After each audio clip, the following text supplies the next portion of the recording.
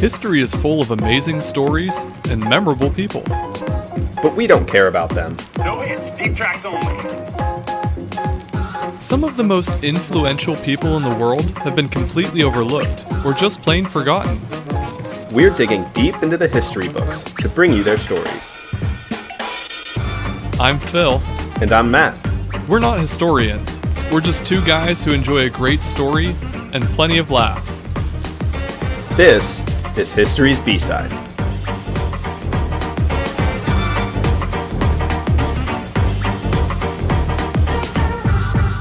Today's B-Sider is The Man Who Made History's Deadliest Weapon. So I want to start right from the top and just say that on today's episode, we're going to be talking about guns. And I know that's a potentially hot topic for some people, whether you feel very strongly one way or the other about guns. So if that's something that you feel that you will be, I don't know, overly emotional or passionate about and listening to this episode, take that for what you will. It's going to be a conversation probably early on in the episode, and then we're just going to get into the history of one specific gun, which will be kind of the main topic today. But before we do that, we will have a little conversation like we usually do when it comes to these types of moral debates in our episodes. So before we get specifically into guns, you're just laughing at me. Hey, you got to be upfront with him. Yeah, I mean, you're a straight shooter. A lot of our listeners probably feel the same way we do. Oh, you're terrible.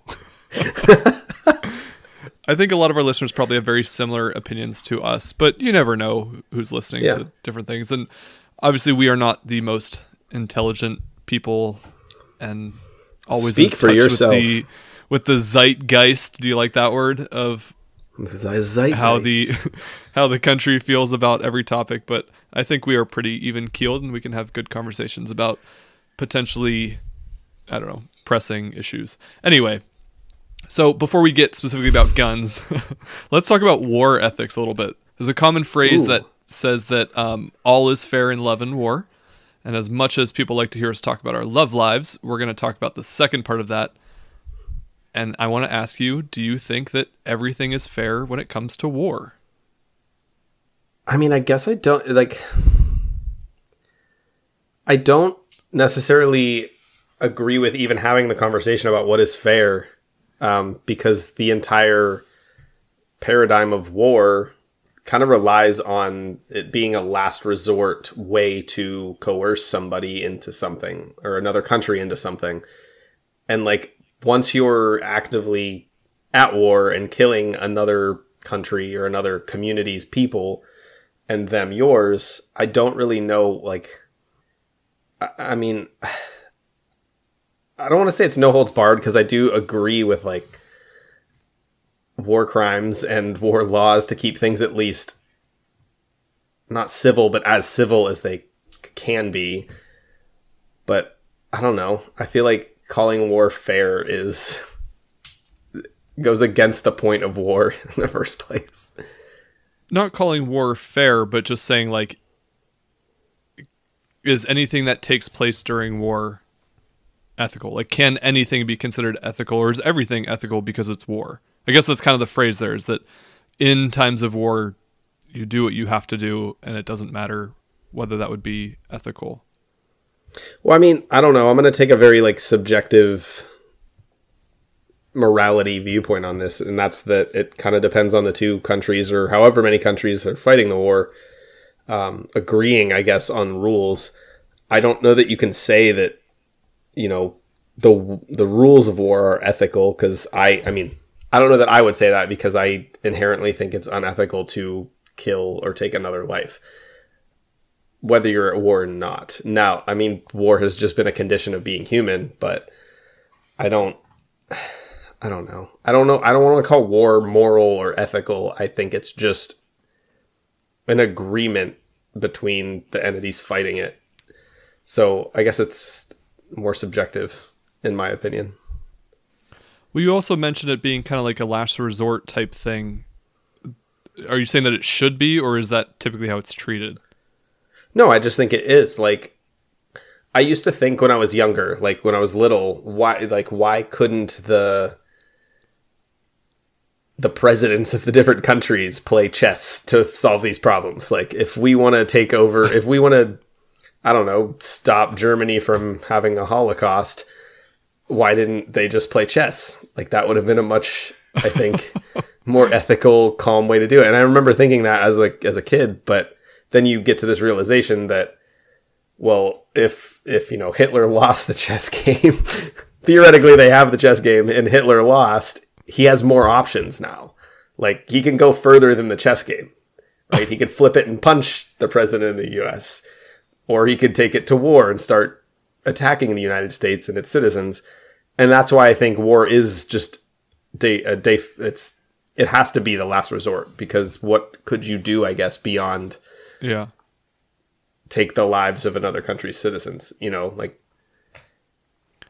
Well, who do you think would be a better chess player, Winston Churchill or FDR? That's a good question. That's actually a really good question. Gotta be Winston Churchill, right? I don't know. FDR was a smart man. Why does it have to be FDR, or why does it have to be Winston Churchill? I don't know. I think of chess as like a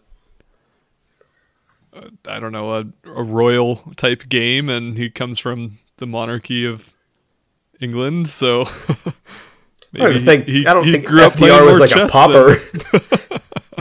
No, but I don't know. I that would be an interesting chess match to watch, even though it has nothing to do with the conversation that we're currently having. My vote is FDR. Maybe we can make that a bonus episode. You also mentioned war crimes. So obviously war crimes is kind of where we draw the line of what is or is not ethical in times of war. And I think that kind of just stems from, I guess your point is that if war is the end all be all to a conflict, it's kind of like if we were to do chess instead of a war, people need to agree to the rules that the chess game decides it. So right. War seems to not have any rules because, like you said, the effect is just that you're killing the other country's citizens, and that's kind of how you solve this dispute. But it's odd to me that we use war crimes as like rules to the game of war.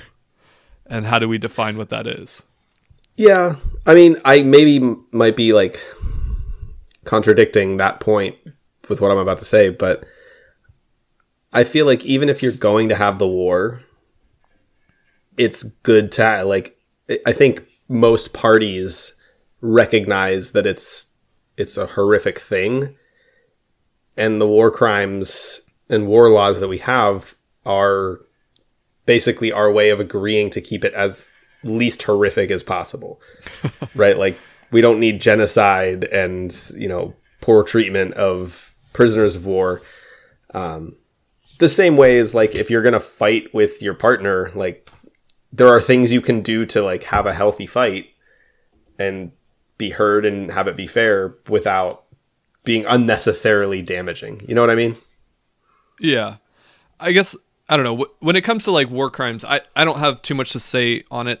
I think it's pretty obvious that we're going to say that anything in war crime territory is pretty inherently bad. And there's not really any way that you can, like, justify taking those actions, I think, other than just viewing it as like the end all be all, like if people aren't following the rules, if they're willing to commit these war crimes, then it's true to say that everything is fair in times of war because people are getting away with it. So I guess the whole point of that conversation is just that when we talk about what's ethical in war times and how much destruction or loss of life you can stomach because it's war times, how does that translate to everyday life? So that's a tough problem for a lot of former military people, is adjusting from military life to civilian life, and things that were maybe more acceptable, or you had to endure some pretty terrible stuff in wartime, you adjust back to civilian life where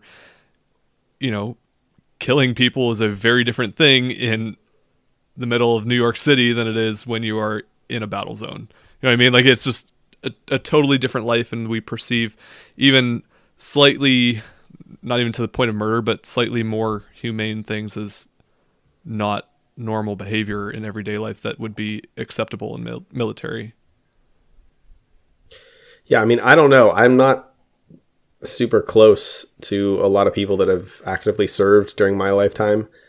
I mean, obviously we can recognize that there's a huge mental effect of the dynamics of war, especially in, returning veterans having pretty severe PTSD on a regular basis.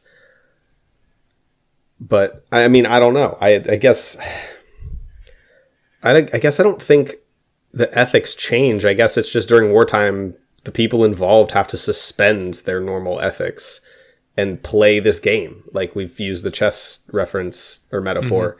You have to if you're going to be involved in that and do it, I mean, whether you're doing it as a career or because you feel you need to serve your country in that way, like you have to be able to suspend, I think, your civilian morality, Yeah, no, I think that's part of the I guess the big deal with military is retraining the way that you think in situations. Like most people are brought up with a certain standard of what is moral and ethical, and you kind of have to retrain your brain for war times that you're going to be doing things that you wouldn't do in a normal society, or that, there might be some atrocities, not necessarily that you are committing, but that you're going to have to face or you're going to have to deal with.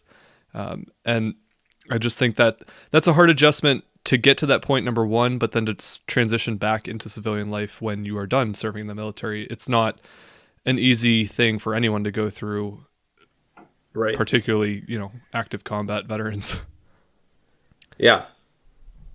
So I guess just transitioning a little bit here to civilian gun owners, because we seem to have, I guess, a little bit of a problem in our everyday society of people that think that they are military or think that they need military grade equipment even though they are civilians.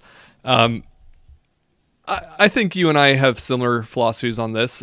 We should probably preface this in this entire episode with the fact that neither of us are, I mean, I don't know if you own a gun or have really fired one, but I am not a gun person. I don't own any. I don't really know how to fire one. The only time I've handled one was in a court case when I was sitting on a jury. So I'm not like super knowledgeable about guns other than the one that I researched extensively for this episode.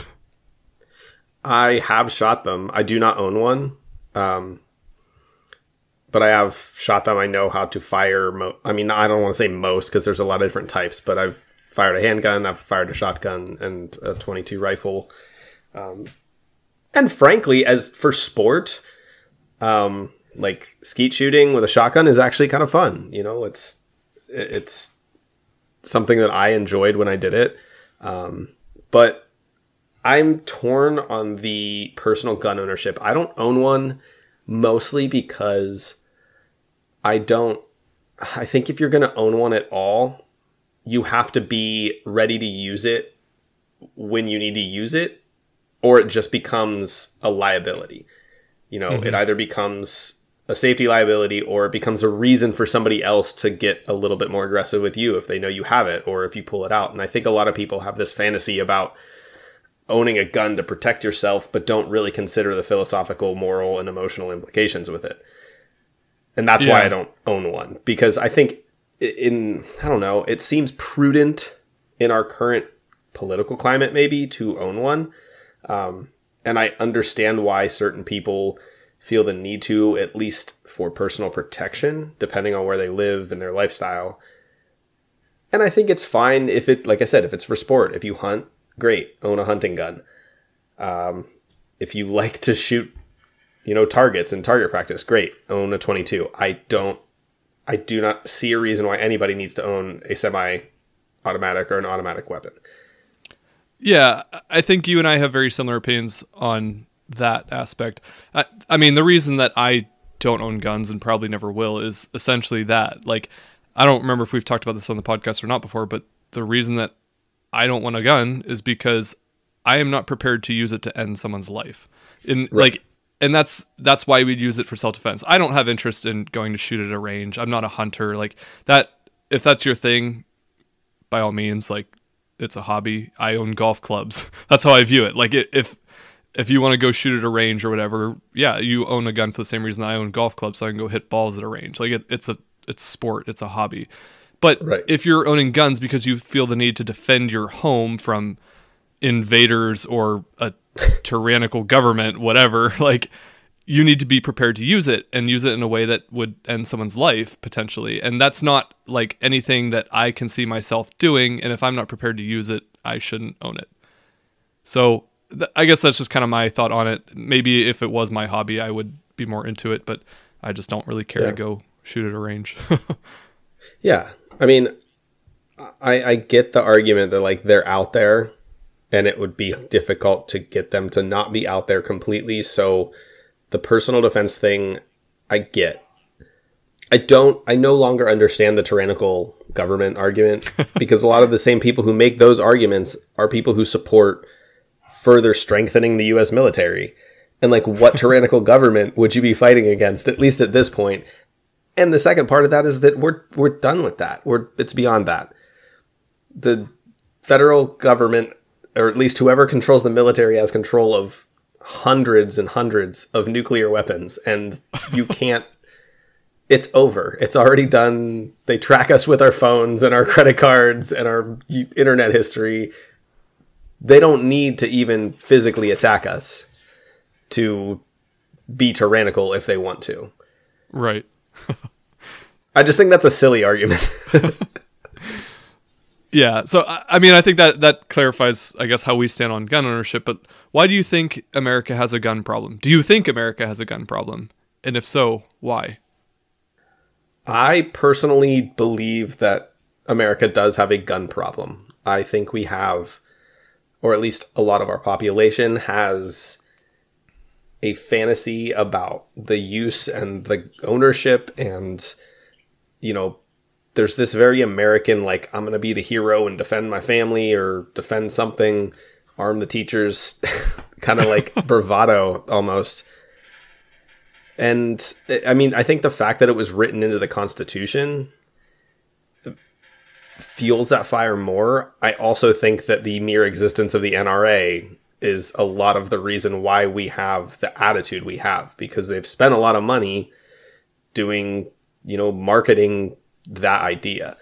And that's almost the entire point of the NRA's existence. But I do think America has a problem in terms of how many guns are out there and how easy it is to get one and who can get one. Mm-hmm. I don't advocate for complete outlaw of, I don't think we should send in I don't know, some force to collect everybody's guns, but yeah, no, I mean, I don't think that is necessarily the solution, but when you do look at countries that don't have the gun violence that we have in America, typically they just don't have guns. And I think part of the reason we have so many issues with, you know, mass shootings or even just your everyday homicides is because guns are so available to basically anyone who wants them, particularly illegally.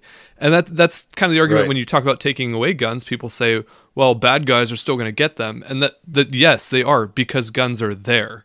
You don't have that problem in other countries because guns aren't there to begin with. So I think, I mean, there are tons and tons of reasons why there are gun problems in America. But I think the underlying issue was just right from the start. We put guns and firearms into the Constitution and made it an American thing, that we were so proud to be this budding nation that fought for its freedom against a tyrannical government, that we had to embed that into the Constitution. And once you open that Pandora's box of flooding the entire country with guns or making guns available, free access to it, then you have a country that's full of guns and it's impossible to get rid of, and it becomes this problem. I think just other countries never had that to begin with, and we're approaching that problem in the wrong way by saying get rid of the guns or take the guns away from law-abiding people, because guns are already there. They're already available. So I don't have the answer. I don't know how we fix that, but it's clearly an issue because of access. Yeah, and I don't know. I think it's just a spectrum of ease of access, and I disagree with the viewpoint that, like, because guns happen to already be there and bad people might sometimes be motivated enough to get them, means we should have no control whatsoever. Like, there is every extra step of control will prohibit a part of the population, no matter how small, from doing it. Like there's a threshold out there where there's a guy who might get one because he's pissed off one night and is having a mental breakdown, where he might not if you needed to go through a process to own one. And that's one less. And I think that number is compounded over 300 million people. And I don't buy that a simple law would at least deter some of those people from not having access to them. So I guess before we get into this whole thing, this whole side conversation, it's relevant to today's topic, but it isn't necessarily what the topic is about. I do want to talk about one situation from American history, since we're on the topic of, civilians owning guns and these criminal mass shootings, this type of thing. I want to talk about one specific mass shooting that took place in America in October of 2017. So a lot of our listeners are probably very familiar with the story, obviously very recent in American history, only a couple years ago, but it took place in Las Vegas. It was an incident that lasted only 10 minutes, where a 64-year-old man fired over 1,000 bullets from the 32nd floor of a nearby hotel into a crowded concert venue, in which he killed 60 people, wounded 411 by gunfire, and wounded an additional 456 just through the ensuing panic. This attack was the deadliest mass shooting committed by an individual in U.S. history, but it was also especially notable and made headlines because of the perpetrator's use of a bump stock on his weapons. So people might be familiar with that part of the story, because for a time we did ban bump stocks in the United States immediately after this. And that was one of the first times that we had legislation passed immediately following a mass shooting like this. I'm pretty sure bump stocks are now legalized again, at least in certain circumstances. But for those who aren't familiar with it, basically it's a device that you can affix to your rifle that enables the use of recoil on a semi-automatic firearm, which would allow it to then fire ammunition cartridges in rapid succession. So essentially it allows a semi-automatic weapon to mimic the firing motion of a fully automatic weapon, and then can fire at rates between 400 and 800 rounds per minute. Turns what should be I don't want to use the word safe, but a legal to own by a civilian and less dangerous weapon into a weapon that really isn't legal to be owned by civilians, is military grade. And that's why this event was so dangerous and was so bad. And it's what led to these devices being banned for a time. I'm not really sure why that got reversed, but I would guess it had something to do with certain parties controlling the House and certain funding organizations, like you mentioned earlier, being able to channel some money in certain places. Which funding organization? It's not the National Restaurant Association, I'll tell you that. It's not. No, it isn't. So the reason I bring up that particular incident centers around the bump stock mimicking a fully automatic weapon. And a fully automatic gun, we're going to talk about really the first one in history today. We're going to talk about the man who shaped the history of mankind through his invention of this. And I don't know that he necessarily intended to shape history in the way that he did, but maybe he did intend kind of his invention to turn out the way that it did. So we'll get into all that. He's kind of an interesting character for sure.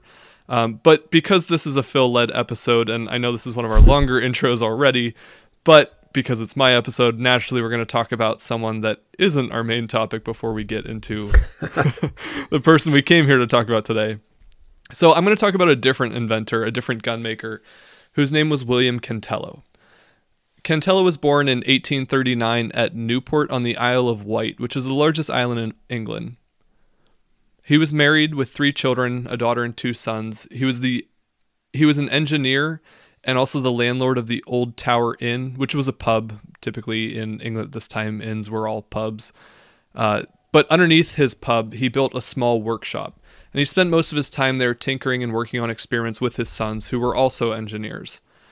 Now, at this time in history, militaries around the world had been seeking inventors to develop more powerful and efficient rapid-fire weapons.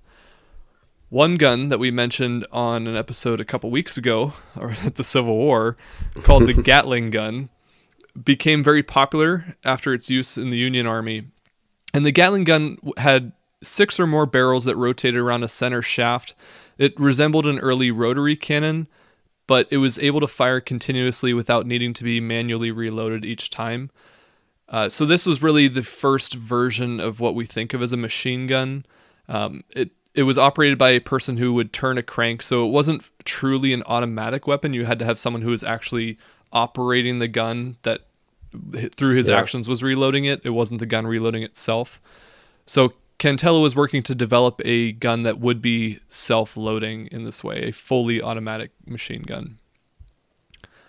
Funny story about the Gatling gun that I just wanted to include in this, and I think I kind of teased it in that Civil War episode, was that the man who invented the Gatling gun, surprise, surprise, his name was Gatling, he actually invented it intending it to save lives, if that makes sense.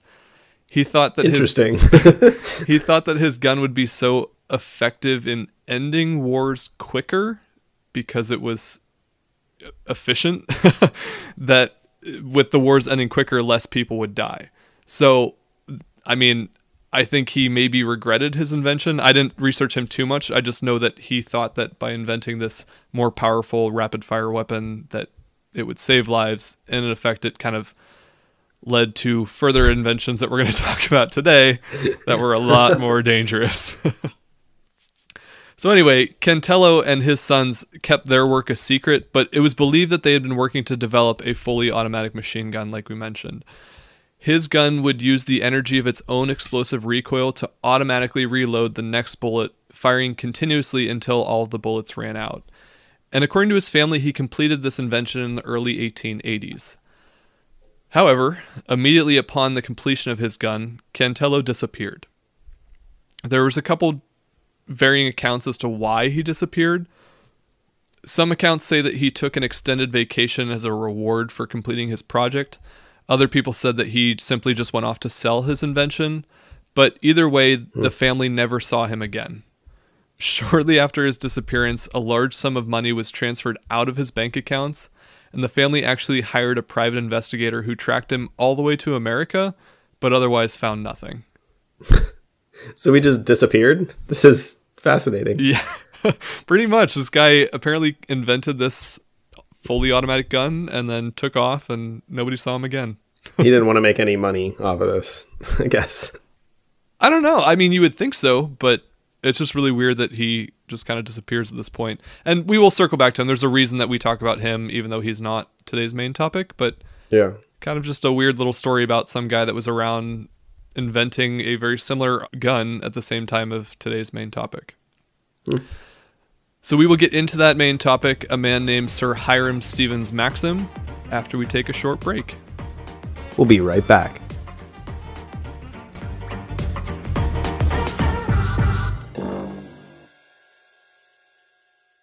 So our listeners are pretty used to hearing us talk about what we're drinking on the episodes that we record.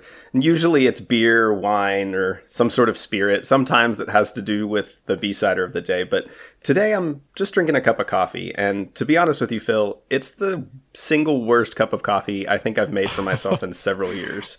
Oh no, is it truck stop coffee? Because I've had a lot of experience drinking truck stop coffee recently. Honestly, I don't know how I did it, but this might be worse than truck stop coffee. It doesn't have the metallic taste, but it's definitely, it's on par with a terrible gas station cup of coffee. That sounds disgusting. It's delightful. Maybe you should buy some coffee, or someone should buy you coffee. You know what? I like that second option a little bit better. And it works out because we're here today to tell our listeners about a new listener support service we're using called Buy Me a Coffee. And you can find us and buy us a coffee at buymeacoffee.com/historiesbside. And it's cool because there's a couple different ways that our listeners can get involved and support the show. Number one, you could just donate to the show by clicking Buy Them a Coffee. 2, you can join as a member with levels starting at $5 per month. A few of the membership perks include monthly bonus episode titled History's B-Side Battles, in which we debate to see which B-sider would come on top in a battle royale to the death. You also get access to our future episode queue, discounts on extras on our online shop, and History's B-Side gifts and swag.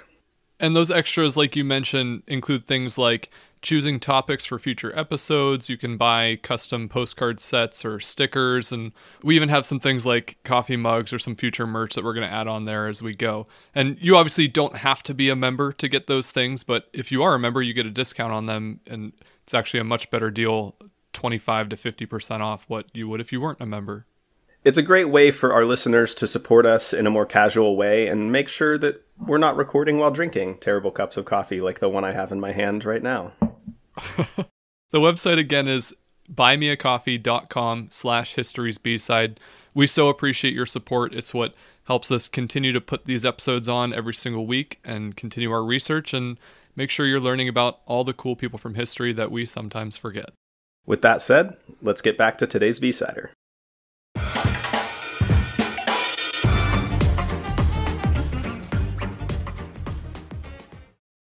All right, so as we mentioned, today we are here to talk about Sir Hiram Stephens Maxim, who was the inventor of a very famous gun. But before we get into all that, we're going to talk about his earlier career and some of his other inventions, because he's most known for his invention of his gun, but not so much for all these other crazy inventions that he had, and some of them were really cool. Maxim was born on February 5th of 1840 in Sangerville, Maine. His parents were Isaac Weston Maxim and Harriet Boston Stephens Maxim. He was the oldest of 8 children, and his family was very poor. So he actually didn't have much formal education. He only went to school for less than 5 years. But it was apparent from a young age that he had a knack for inventing. He liked to tinker with different things. At age 14, Hiram began an apprenticeship with a carriage maker, where he worked 16-hour days, made a monthly wage of $4, and learned just how much he hated labor leaders. As we all do. Yeah, and that would be something that continued throughout the rest of his life, although it's not particularly pertinent to a lot of his story. After he left this job, he traveled around the Northeast, and in Canada, he took various jobs and worked on several different inventions. So throughout his early career, while he is gainfully employed, he does have some of his first inventions that we'll talk about in a little bit that he does start to put together and patent and be notable on his own for those inventions. In the 1860s, he took a job as a machine worker with his uncle Levi Stephens in Fitchburg, Massachusetts. And this kind of mechanical engineering was common with his family. His father was a mechanic. His brother Hudson Maxim was also an inventor. And his future son, Hiram Percy Maxim, would become an inventor as well. Unfortunately for Hiram, his uncle would eventually fire him on the advice of a spiritualist. But he did find a steady job as a draftsman for a shipbuilding company where he worked with illuminating gas machinery. So I'm going to pause in his little biography here to talk about specifically some of the inventions that came out earlier in his life. And while these aren't as famous, or he's not as well known for these inventions as he was for the gun that he would later invent, these are all important inventions and kind of shows the amount of work that he did as an inventor beyond just working these machine jobs or eventually coming out with this gun. So this section won't necessarily be chronological, but it's all important and plays into his larger story. Maxim received his first patent in 1866 for his invention of a curling iron. And some of his other smaller inventions included things like an apparatus for demagnetizing watches, devices that would help prevent the rolling of ships. What? How did those work? I mean, I don't really know how they work specifically, but rolling of ships would be like once the ships are in the water, help keeping them upright from capsizing. Rolling in the sense means like turning over because of the waves, not like rolling them down dry land to get into the water. So It was something to help stabilize ships, basically. He also invented some aircraft artillery, an aerial torpedo gun, coffee substitutes. What were the coffee substitutes? So you could still buy stuff like this. It's not like tea, I guess, but it would be like something that you could drink in place of your coffee. Like if coffee is bad for your health, or you're in a situation where coffee is not accessible to you, I guess you could buy these coffee substitutes. But I don't really know how to describe it, and I can't imagine that they are satisfying in the way that a good cup of coffee is. Yeah. He also invented a mousetrap, an automatic steam-powered water pump, vacuum pumps, various oil, steam, and gas engines, and 2 variations of an inhaler which used menthol or pine vapor combined with steam. So this particular invention is important because Maxim was a longtime sufferer of bronchitis, and he claimed that this inhaler could help relieve asthma, tinnitus, and hay fever. Some people accuse this invention of being quote-unquote quackery. I like to think of that as like modern-day essential oils people. But Maxim responded to these claims by saying, quote, "It will be seen that it is a very creditable thing to invent a killing machine, and nothing less than a disgrace to invent an apparatus to prevent human suffering," end quote. I feel like in our society, at least, this is actually pretty true. Do you think that it's because it's very easy to end a human life, but quite difficult to save one? I agree that this quote feels very true. Like, it does seem like we remember the gun makers, but not so much like the people that invented healing remedies, I guess. I don't know why that is. I mean, maybe it is easy to end a human life, but there's a lot of ways to do it besides just the guns. Right. I don't know. Part of my guess is just that, guns are typically named after people, like the Gatling gun, the soon to be named Maxim gun. You got the Smiths and the Wessons and all the other famous guns that we know of. They're all named after people. I don't know. I agree with the quote, and it's kind of like a bum bum bum ominous quote out of his story because we know what's coming next. But yeah, I don't know why. I mean, why do you think we view it that way? Why do you think it's more creditable to invent a killing machine than a life-saving device? I mean, I think it might go back to tie into that, like we were talking about, why does America or the United States have a very specific, unique view on guns? And I think it's just because of the violent nature of the way we started our country. And, we were kind of on this frontier where we did end up in a lot of conflicts to build the United States, whether we were right or wrong to do that, but it was a violent process. And I think the birth of our nation, while it means other things, also means a certain level of violence. So I think as a country, we've always valued, strength in war over some other countries. Yeah, it does seem to have a bit more like drama to it. What am I trying? Action. There's something exciting about a gun being invented versus an inhaler or something like that. Even though one should be much more noble than the other, right? It's not quite as exciting. And I think part of that too is just that like the average person can understand how a gun works. You pull a trigger, it shoots something, makes a loud bang, and hopefully you hit the target you're aiming at. I feel like medical things are a lot harder to explain and understand by the average person. Like, yeah, a gun is a mechanical thing, something that's going to be invented to prevent human suffering or to help a life. Is you have to understand how the body works, and it's a lot harder to see like an immediate satisfying reaction to your invention in that way. Yeah. My other thought stemmed from money, but I mean, we spend so much on military, and clearly other nations were too if they were looking for these guns to be invented. But the medical field is huge too. Like clearly you can make good money by inventing medical devices in the same way that you could by inventing weapons. So I'm not entirely sure why this would be viewed as more creditable to invent a killing machine versus a apparatus to prevent human suffering. But I think there is some truth in his quote here. Yeah, I agree. So Maxim also had some claims to inventions that he did not receive credit for. When a large furniture factory in his town had burned down on multiple occasions, they actually hired him as a consultant to help prevent it from happening again. And he invented the automatic fire sprinkler, which would douse the flames and alert the local fire station. He unsuccessfully attempted to sell this invention to other businesses, but the idea of using these automatic sprinklers to put out the fires didn't catch on until after Maxim's patent had expired. So it's funny because you go in almost any commercial building today and you see these big sprinklers. You might have some in your apartment or in your apartment building somewhere. I have one right above me. I remember we had one in our apartment, but it's like, that seems like such an obvious invention, but he never had it catch on. And it's funny that he never got any credit for something like this that, again, could be seen as an apparatus to prevent human suffering. Yeah. His other and more important invention for which he did not receive credit was likely the incandescent light bulb.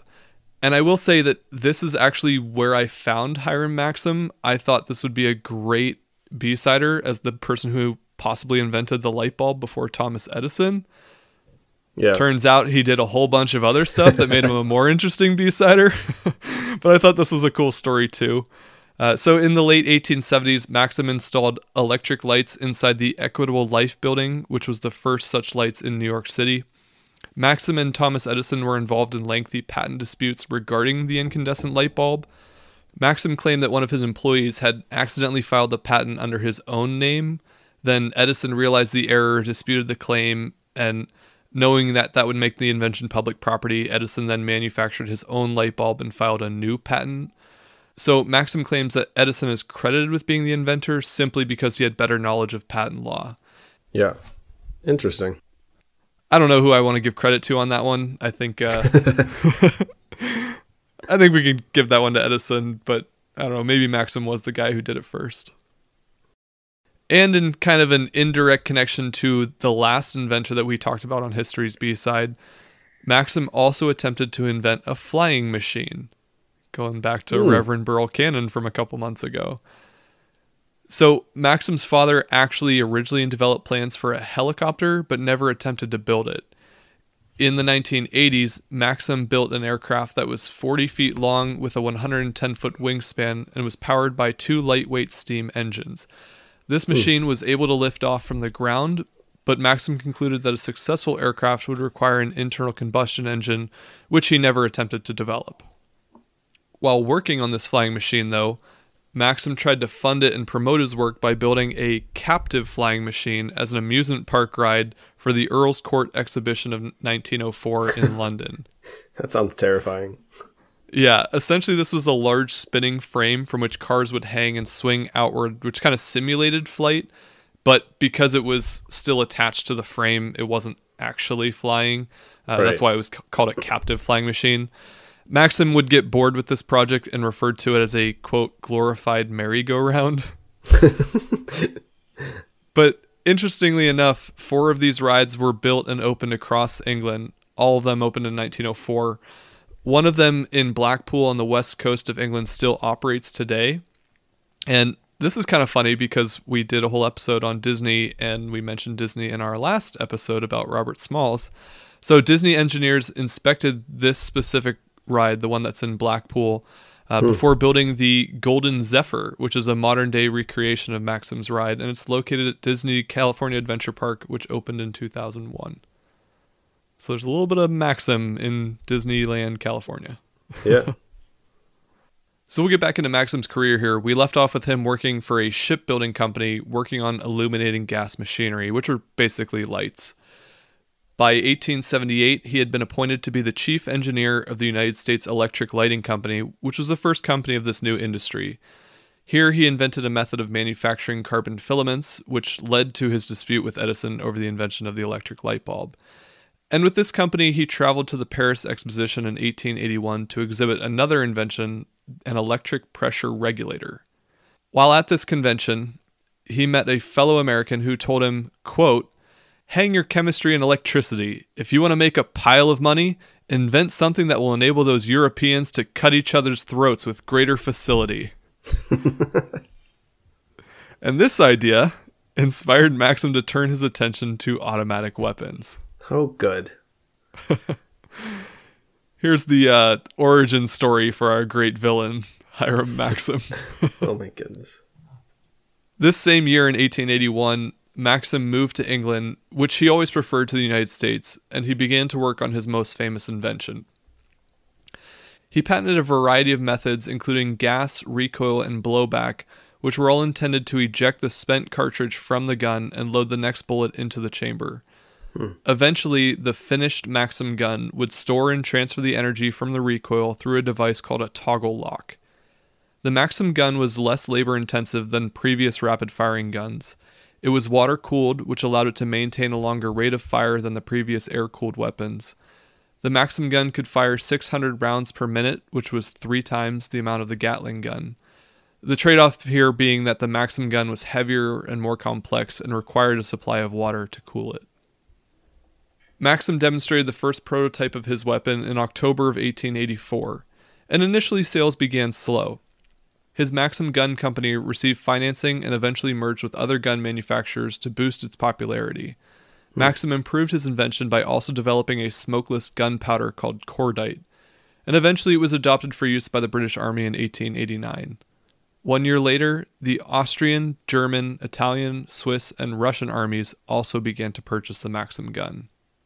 So, I mean, what's the difference between this and the machine gun? Or is this like is this a machine gun or the predecessor to the machine gun? It sort of is a machine gun. So machine gun is kind of like a generic term, sort of like any machine operated gun. Basically, that's like a terrible definition, but like the Gatling gun is in some way a machine gun. The difference between the Gatling gun and the Maxim gun is that the Maxim gun did not require continuous operation from an individual.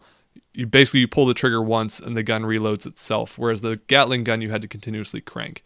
So while they're both technically machine guns because they are operated and fire rapidly through the use of this mechanized device, what made the Maxim gun unique was that it reloaded itself continuously by using this blowback force.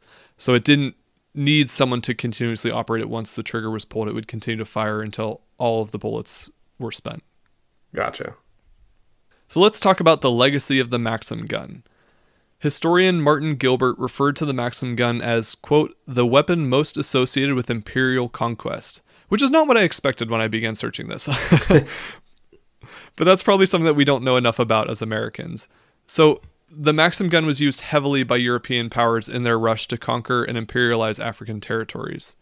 There's a long list of these smaller wars and conflicts in Africa where the Maxim gun was used, and often the presence of the gun alone was enough to scare enemies of the British and the other European armies, but of course other times the gun was used to slaughter enemies by the thousands. Of course.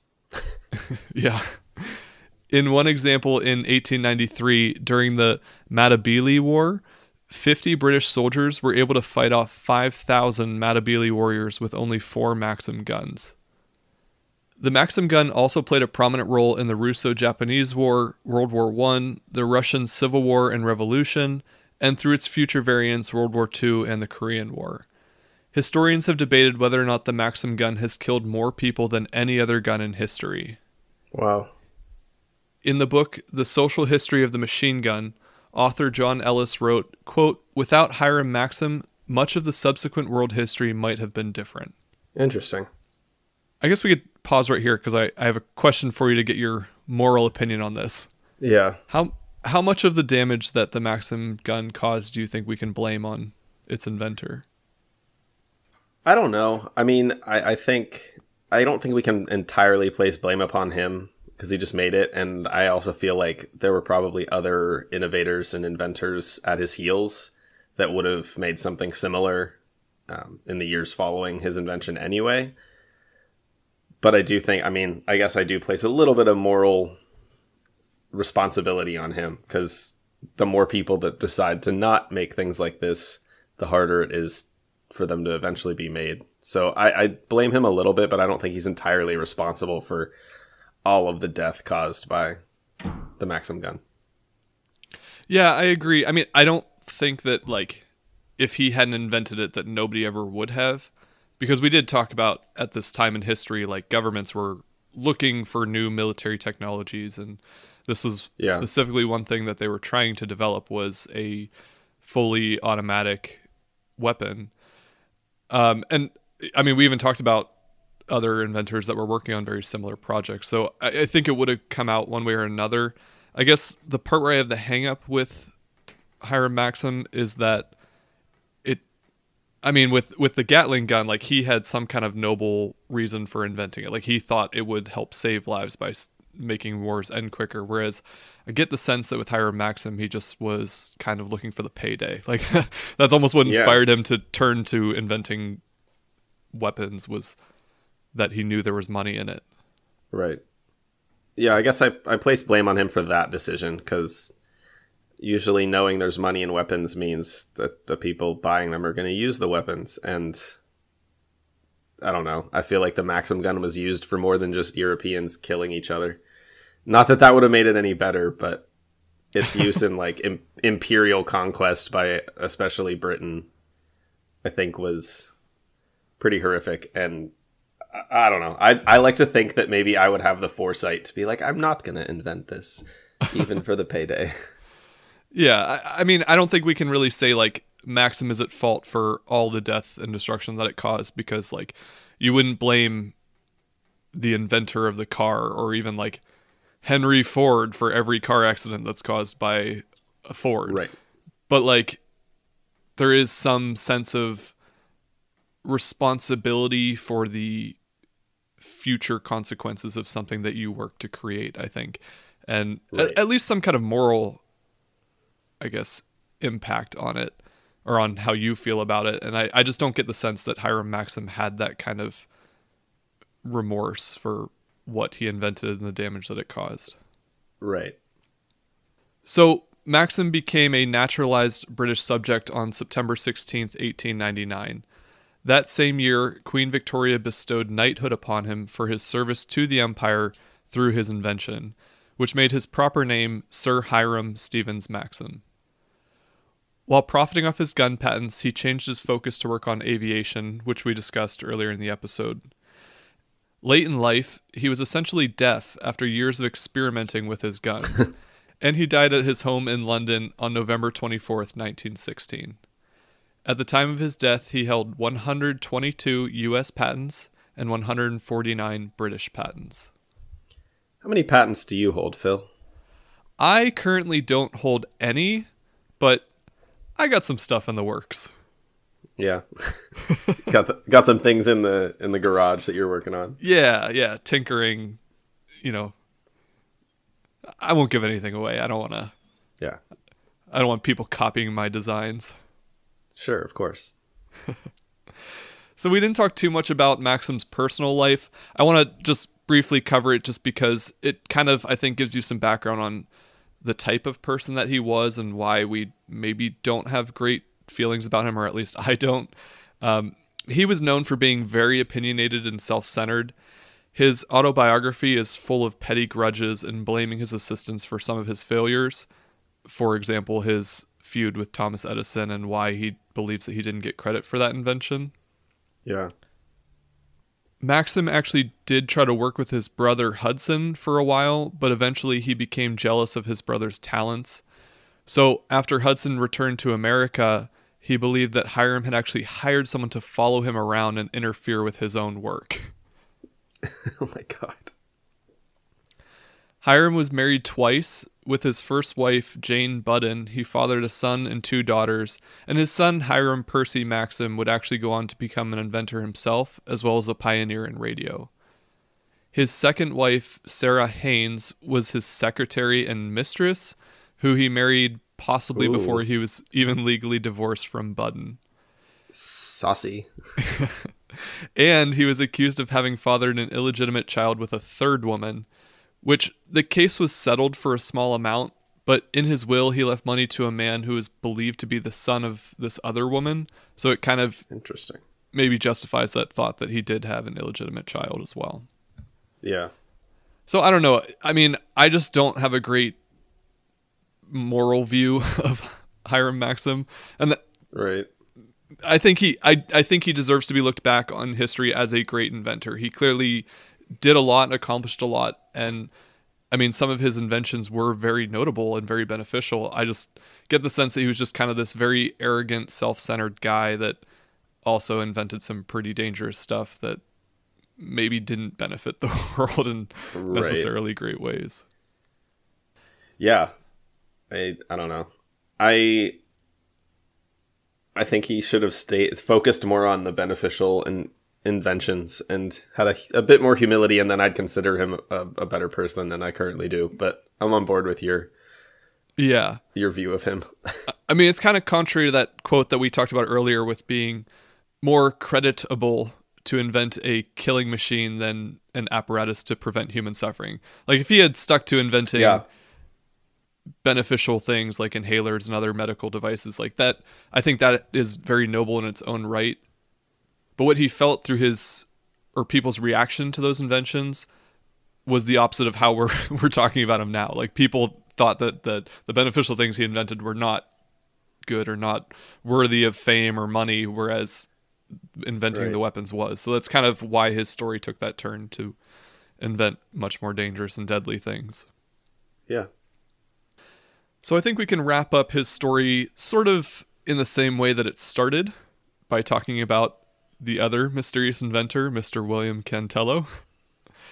So after Cantello's disappearance, his sons had not seen him since the early 1880s, but they did come across a photo of Hiram Maxim in a newspaper as Maxim began to gain popularity throughout England due to his invention of the Maxim gun. Oddly, Maxim looked exactly like Cantello, their father, who had been working on a very similar automatic weapon only a few years earlier. According to reports from local newspapers, the two brothers tracked down Maxim to a train station at Waterloo, but were unsuccessful in getting his attention. Now, it seems unlikely that Hiram Maxim would actually be William Cantello, though they were about the same age, had very similar large Victorian beards, but that would have been a common style at the time. Both of them have well-documented and clearly separate lives, at least up until Cantello's disappearance, and it's not unreasonable to think that multiple inventors would have been working on an automatic rapid-firing machine gun around that time. So while they are similar, they probably weren't the same guy that just kind of changed his name when when he moved to London, or vice versa. Hiram Maxim. Maxim did seem like a made-up name.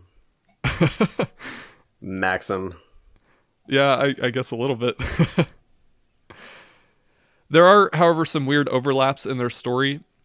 It's documented that Maxim at some point visited Cantello's hometown while working on his invention, and Maxim had been accused of having a reputation for brain sucking, which more or less means stealing other people's ideas. Oh, I was thinking he was a zombie. What's ironic is that he accused other people of doing the same thing to him, which I guess is probably true of a lot of inventors at this time, that they were all trying to come up with similar ideas at the same time, so naturally they accused other people of stealing each other's ideas. Of course. Millions of dollars probably relied on making sure you were the first one to the patent. So yeah, I can see and that history. Look at his experience with Edison. Yeah. Everyone knows Thomas Edison. Not everyone knows Hiram Maxim. That's true. In his autobiography, Maxim also claimed that he had, quote, a double running around the U.S. impersonating him. And we know that Cantello was tracked to the U.S., so it's possible that this double could have been in reference to him, but it's probably more likely that Maxim was talking about his brother Hudson, who obviously would have looked similar to him and was also doing invention work in the U.S. Oh my goodness. A little bit of paranoia for you. For real. So, could Maxim have potentially stolen Cantello's idea to create this Maxim gun?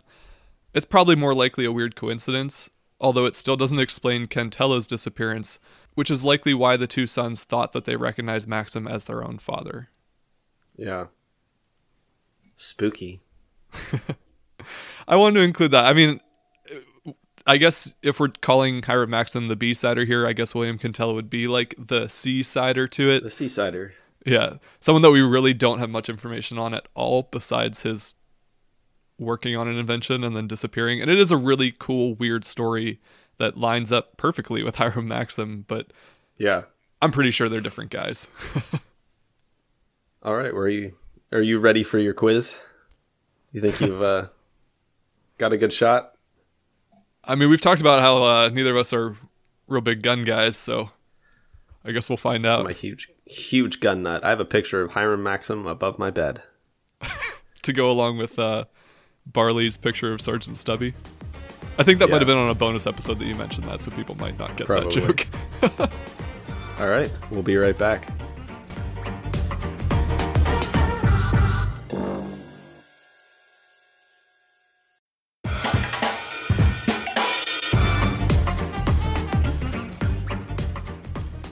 Welcome back. As many of our listeners know, we like to end every episode with a short quiz for our host to test his research and knowledge, and also to give you, our listener, a chance to test your own historical knowledge around our topic. So we got 3 questions lined up for you, Phil. All right. All either about the Maxim gun or Hiram Maxim himself. Oh, wow. I feel like I did a lot of research, so hopefully... yeah, it was hard. I remember it. Was hard finding questions. I mean, this is one that I researched quite a bit before we actually sat down to record it, so I probably forgot some stuff too. I guess we'll see how it goes. So your first question has more to do with the Maxim Gun Company. You mentioned during the episode that the Maxim Gun Company was founded in 1884 and later absorbed into another firearms and armaments manufacturer. Can you name that manufacturer? Oh, man. I will say there were several iterations of this company. Yeah. I'll take just the last name of the family who started and owned it. So I definitely don't remember the name of it. Like I said, it's been a while since I researched it, but I do remember reading it. There was several of these companies that were like the main weapons used by the militaries in Europe at that time. So when the Maxim gun came out, had a lot to do with why it didn't sell well initially, because they tried to give it some really bad PR to keep it from becoming like the weapon of choice by militaries. And then eventually they bought the Maxim Gun Company, and that's really when it took off. So I don't remember the name of the specific company, though. That's a great question. I wish I remembered it. Yeah. So it was Vickers Limited. Yeah. Which was an offshoot of the Vickers Company. Edward Vickers was a steel entrepreneur, steel production business owner, and then his son Albert Vickers is the one that took the company in a more weapons-focused direction. And they, like I said, the company's been named like 18 different things over the years, depending on what they owned and what they made. But that's a good question. At some point, the gun even became known as the Vickers Maxim gun. One of the versions that was released was the Vickers Maxim.